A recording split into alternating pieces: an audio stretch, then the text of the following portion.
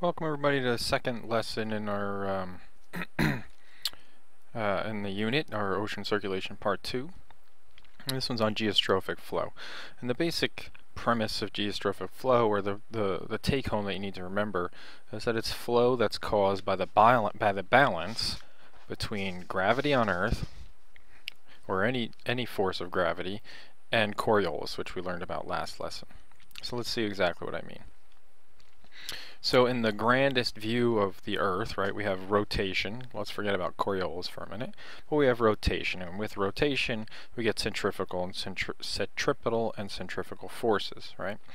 Well, centrifugal forces, the center fleeing forces, would tend in the axis of rotation to send the ocean bulging towards the outside of the Earth. So piling up all the water out here towards the outermost and strongest part of the rotational force. But gravity fights that, counteracts it, if you will. So if we look at, instead of all the ocean piling up on the outsides of the ocean at the equator, essentially, and having no oceans as we go towards the poles, gravity counteracts that spinning. So that's one example of how gravity could counteract a force. And in fact, the rotation of the Earth combined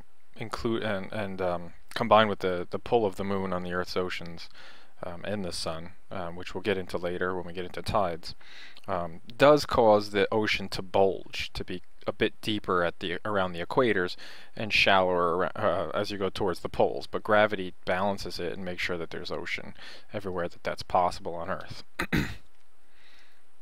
Again, before we add Coriolis into the mix, let's talk about pressure gradients and flow, how flow is formed in the first place. You get flow of any fluid media when you have any kind of pressure gradient. So you have an area of high pressure and an area of low pressure, and the thing that I will say ad nauseum, and that you will need to be able to answer at a knee-jerk response, is that flow always travels from high to low. And you can think of it this way: high pressure, let's say we have a pile of air here, we have a pile of water, we have a pile of rocks, we have a pile of anything. But let's think of this as a column of water, or a column of air. If we stack water or air all the way up to here, there's more mass and more weight, and the effect that gravity has on that column is a lot larger than it does on a lower stacked column. So if we have a big stack of it, we have higher amount of pressure due to gravity forcing this way. And since it can't just continually go this way, it has to go somewhere. And usually that pressure will go from, it's just like diffusion, it'll go from an area of high concentration to low. So just remember that flow of any fluid media always travels from high to low pressure. Now let's talk about geostrophic flow. Here we have if we have a system where low pressure exists on the outsides of that system, all the way around that system, and high pressure exists in the center, we call that a high pressure center. So we have a higher stack here, the flow wants to go from high to low. Well, we have that on the opposite side as well, so we have a divergence here, right?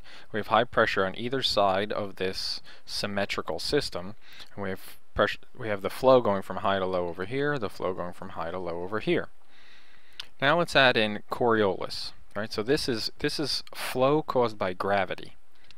If we add in Coriolis, which says that the apparent path of anything moving, including a fluid media in a pressure gradient, is apparently deflected, right? So in the northern hemisphere, it's deflected to the right, right? So if we're looking at a cross section of this high pressure center and the flow's going this way to the right on the screen, deflection to the right would be out of the screen. So this, if you could picture this spinning out of the screen, so flow's going this way and spinning this way.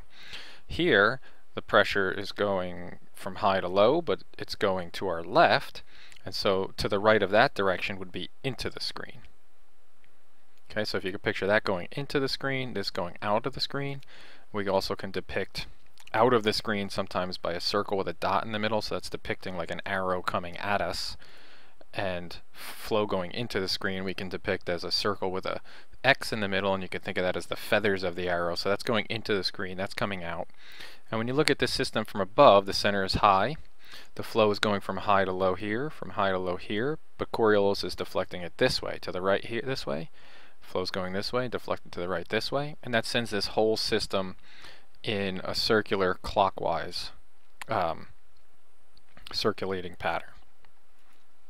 Now let's talk about a low pressure center. So that's if you have high pressure on the outsides of a system and low pressure in the middle. We call that a low pressure system, and we have similar dynamics but in the opposite direction. So flow always goes from high to low. So now the flow is going initially towards the center, right, from here towards the center, from high pressure towards the center, from high to low. But now we have the flow is going from this way, but it's spinning. If it's deflected to the right, it's deflected out of the screen here, right, so towards us here. And if it's going from high to low here, it's deflected into the screen here. So that's to the right, to the right. And if you look at that system from above, we have a low pressure center, high pressure around the outside. Flow goes from high to low, but deflects to the right. Flow goes from high to low, it deflects to the right. And you do that all the way around this system, and this constant pushing this way starts this system circulating this way in a counterclockwise motion. Okay, right, so here's the high pressure system again. Flow's going out from the center but rotating to the right in this system. If we go to the low pressure center again, pressure's going towards the center in a clockwise circulating motion in this system. An example of a low pressure center, a very familiar example, would be a hurricane. So we have an example of a pressure gradient that's very, very strong. The very center of a hurricane is low pressure.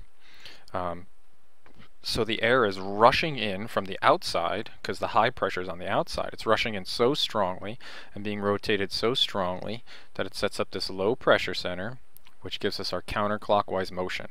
And when you have a pressure gradient, a low pressure center that sets up a counterclockwise system, we call that a cyclone. And a hurricane is a good example of that. When you have the opposite, it's called an anticyclone. So a high pressure center, we get clockwise motion, and you see that normally in weather patterns we associate a high pressure center or an anticyclone with good weather. You can see that this entire area of the map is clear with no clouds, and it's kind of good weather. Or it could be a high pressure center, could be a stormy, but it's usually a very gentle storm. So this would be like your long-term but light rains rather than vicious winds and strong winds. I have a picture of a tornado here, right? So this is going clockwise rather than counterclockwise, and we call that an anticyclone. The majority of tornadoes are cyclones or go counterclockwise and are low pressure centers, just like hurricanes are. But I do put the tornado up here as an example of something that can be an anticyclone. Anywhere on the order of about 5%, something like this, of tornadoes can end up spinning in the wrong direction because their pressure centers are set up differently. So a tornado can be an anticyclone, but most of them are actually cyclones, just like hurricanes. So that's the beginnings of geostrophic flow. We're going to put it together piece by piece, and put it together with atmospheric circulation in the next lesson. Thank you.